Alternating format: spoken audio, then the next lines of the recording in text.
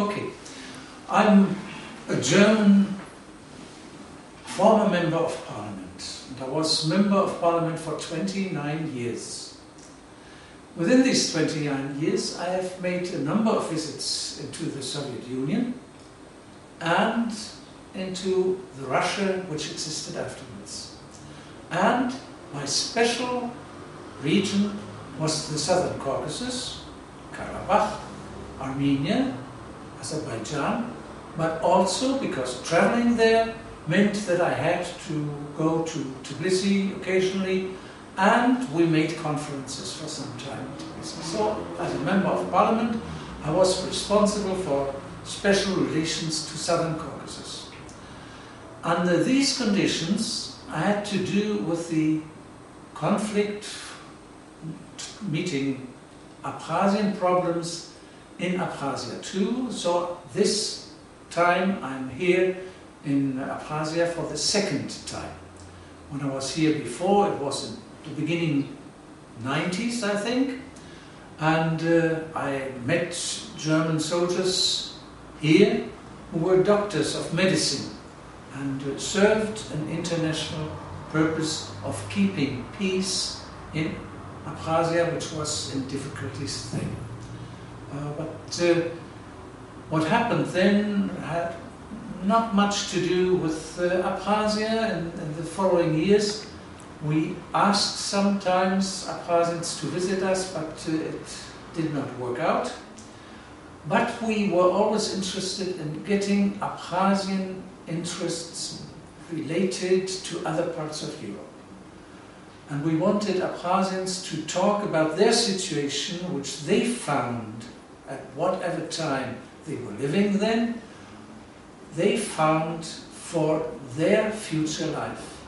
And there we found quite a number of difficulties, which came out of the situation that Abkhazia was supposed to be part of Georgia, but Abkhazians did not necessarily like this situation because their treatment in Georgia had not been very good for them all the time. This was different for different persons, but it was bad for some persons too. And they wanted another relationship inside the Southern Caucasus and inside Georgia if they had to stay in Georgia, or outside of Georgia and organize relations to the others. So that is something we are interested in today. If we look into Abkhazia today, we find friendly population. We find people who are sometimes in need of relations to other European countries. They want to see hospitals in other countries with specialists working in certain fields of health. And keeping health meant then going into other hospitals. This happened to a Georgian president to former time too. And if we look at this situation, we think there should be openness for Abkhazians to travel into other countries, that there should be no formal difficulties as far as passport papers and other papers are concerned in order to be treated. And this means not only treatment of people who are sick and want to go to hospital, it's something which might be interesting for people who study at universities. So students should be able to go into other countries and study there for 1 year if they have a chance for getting subsidies for such purposes, scholarships, as it is called.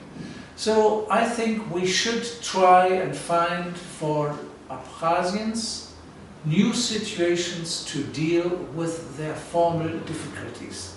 And about this we will try to start a discussion in my home country, Germany, too, in order to have a new arrangement found for dealing with Abkhazian citizens of what age and in which situation, whatever, personally, so that this situation will no longer be a problem on the formal side of papers and passports.